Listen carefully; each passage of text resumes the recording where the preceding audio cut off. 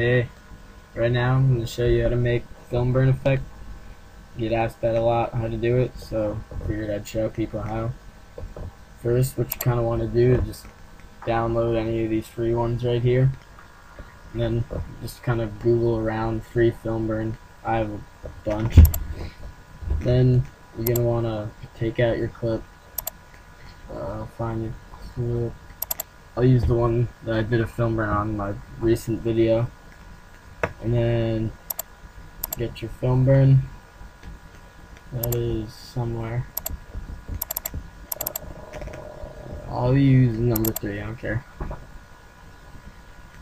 So yeah, what you're first gonna do is just put your clip in there, and then you want to right click and insert video track, and then drag your film burn into there. And then you can probably just delete the audio on the film burn. So just click on your film burn, hit U to ungroup, click on the audio and delete it, and you can delete the track. I just kind of like to keep it neat. And so put it where you want in the clip. And so if you look at it right now, it's just kind of like over it, it's not in it.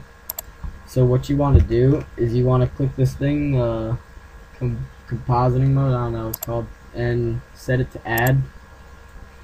So now it's kind of like in the clip, but you just want to drag down the opacity so it's not like all in the way. And yeah, that's pretty much it. I mean, yeah. Alright, peace.